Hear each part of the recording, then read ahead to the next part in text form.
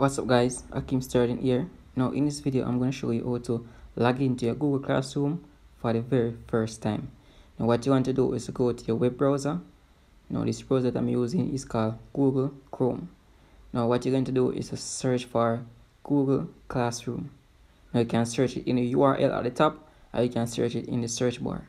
So right there, as you can see, I'm using Google search bar. So I'm search for Google Classroom login. So I'm going to click on login. Now I'm going to click on Google Classroom. Now you will see a menu pops up where you can add and choose your account. Now what you're going to do is to use the account. You're going to use another account which you have given to log into the Google Classroom. So in this case I'm going to choose another account. I'm going to add my account that I'm going to use for the Google Classroom. Now you're going to click on that. Then you're going to be asked to put in your email address. So I'm going to enter my email address. Now this is basically an example. You will need to enter your own email address.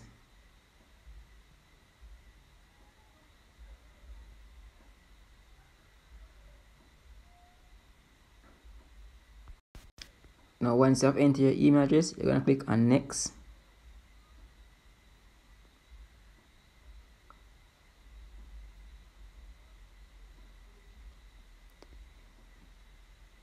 Then after you click on next, you're going to be asked to enter your password.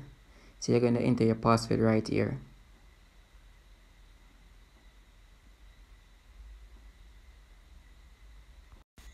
Now once you have finished entering your password, you're going to click on next again. After which you will see a pop-up to learn more how to use Google Classroom. You can just click on continue. Now right here, if you have enrolled in any class at all, now right here you will see that this account doesn't exist in any class. So what you can do is the teacher can send you the code for the class for you to join, or the teacher can send you an invite. Now once the teacher sends you an invite for the class, you're going to see the option right here for you to join the class. And you're going to join the class. Okay guys, so I hope this helps, and thanks for watching.